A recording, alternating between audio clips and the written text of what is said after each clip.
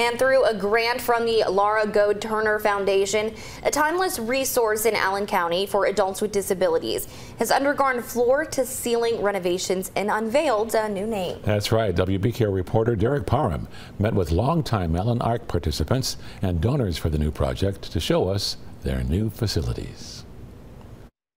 Allen Arc, the longtime home of LifeSkills Industries in Allen County, underwent a much-needed renovation this week and unveiled a new name for their home.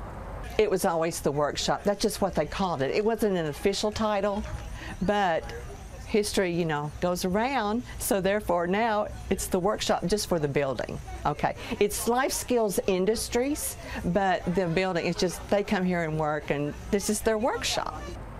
ARC provides area adults with disabilities an opportunity for independence, signing paid employment contracts locally through industries like Sumitomo and Dollar General. With the renovations, they now have the opportunity to expand those contracts beyond their 20 current participants. We have new floors, we have new lights, we have new ceiling tile that is fire resistant. So we have done 4 rooms in 2023. So next year we will do the rest of the building. The building has changed hands over the years, from the pet milk receiving station in the 50s to Allen Arc's acquisition in the 70s, which some participants still remember well.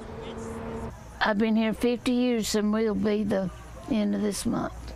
Okay, I was 17 when I started here, and I love it every bit. June Allen has deep roots in Allen County. June's dad was Leo Allen.